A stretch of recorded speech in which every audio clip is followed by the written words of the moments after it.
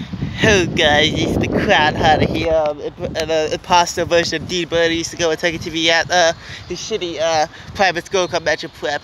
And this is the closest speed to my house now, which is like $15 away. Since my local speed I have closed because there's another store is moving in there. But this is the Highland Park store. There's a lot more up there here. I was here the other week and they got more signs up there and here.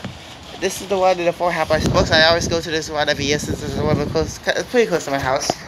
And here is there's a bunch of boxing there. They got the shelves set up. They don't have the themes set up yet, but they got all that.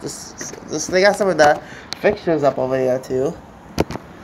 I can see the back theme up too, right over there. There's a guy working on the side too, near the back theme. The back theme is just right there.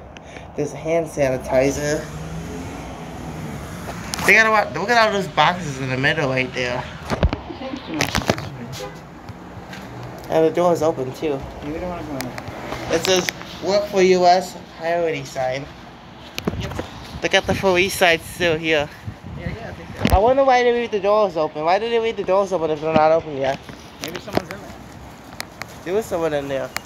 Well, why did they leave the door open? Maybe they don't expect people to come in yet because they see opening soon.